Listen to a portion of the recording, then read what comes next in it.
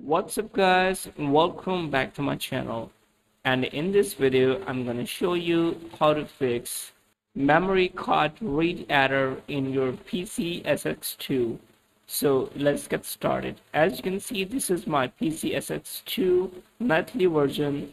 Whenever I try to play any game or start BIOS, so you can see memory card read failed. So if you are facing this error while opening any game in your Pcsx2, so it's very easy and simple to fix this error for Pcsx2. Let's start. Close your Pcsx2 and go to your Pcsx2 folder. Right click and open file location and create a new file. Right click and go to new and go to text document and type here portable.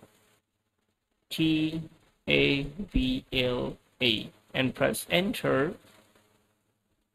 Now open your Pcsx2 PLT file, application file. Open it. Next, finish. Close it. So guys, you can see we have some more folders in Pcsx2 folder. So go to BIOS and copy and paste your BIOS file for Pcsx2.